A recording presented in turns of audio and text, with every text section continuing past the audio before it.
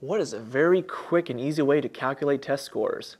Hi, my name is Jimmy Chang. I've been teaching college mathematics for almost a decade, and there is actually one very simple way to calculate your test scores, and we're going to explain it by an example for you.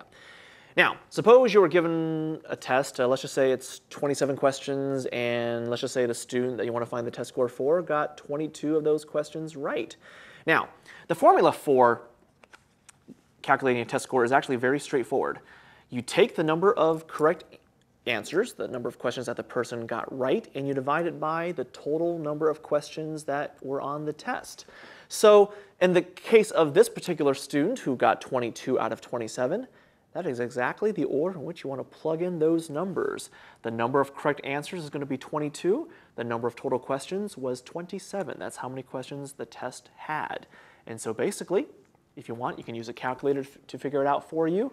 22 over 27, round to, let's just say, 2 decimal places to keep things simple. And you'll find out that 22 over 27 is approximately 0.81.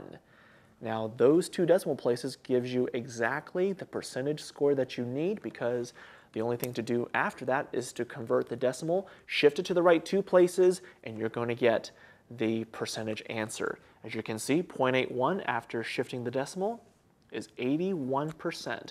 On a college level, that is considered B. Grade school level, who knows, B or a C. But I'm Jimmy Chang. That is how you calculate those test scores.